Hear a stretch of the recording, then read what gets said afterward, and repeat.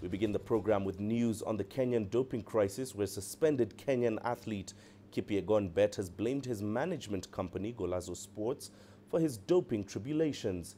In a sensational revelation, Bett accused his agents of failing to update his whereabouts information, leading to missed tests. The athlete also alleges that he has been advised to accept an EPO charge and waive his right for defense. CGTN sports editor Saddique Shaban spoke to him and filed this exclusive interview. I'm Kipyegon Bett, 800-meter bronze medalist last year in London. I'm also a world junior champion and a silver medalist 2015 in Cali. Those are global athletics titles acquired in just about 2 years. Kipyegon Bett grabbed the global headlines at the 2017 World Championships in London, winning a bronze medal in 800 meters.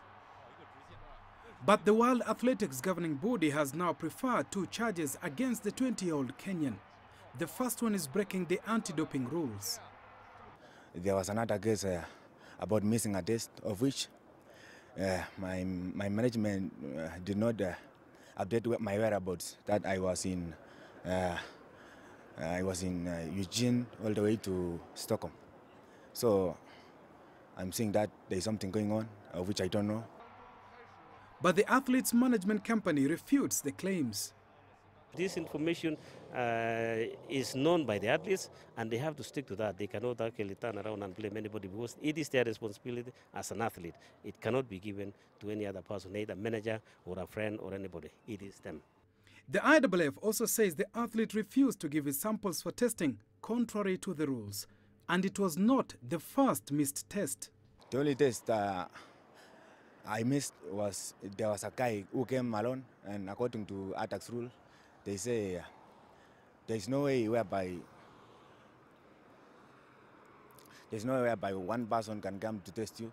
So I didn't interview, but I asked that guy to come with a witness in case of anything. There should be the one. You can give another accusations. Shortly afterwards, the former world under-20 champion was charged with a second and more serious anti-doping rule violation. Did you inject yourself with EPO? No, I had even not tested anything like EPO. Kipyegon Bett has now been suspended from athletics and his case referred to the disciplinary tribunal. But there's a new twist to this case. My management they tell me to accept the accusation, to accept that I used doping, and yet I know myself I didn't use anything. So how comes do I accept something I know I've never done before?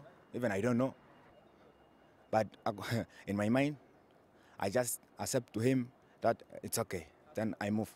But later I think it can't make sense, because that was in my mind that if I accept these things, I'm going to be in charge, because that is something I know about myself. I know I've never done anything. I've never injected my body anything. I've never used any kind of supplements, you know. So there is no whereby a person forced you to do something you know it is wrong. His claims have been denied by his management group, Golazo Sports Management, who have advised Bett to familiarize himself with options at his disposal at this time. 5 anti-doping rule violations have been registered by Kenyan athletes in the first 8 months of 2018 alone, in yet another difficult year for Kenyan athletics. What worries officials here more is the increased use of EPO among the elite level of athletes. And sources within the anti-doping sector say there could be up to half a dozen more cases under consideration. Saddique Shaban, CGTN in Nairobi, Kenya.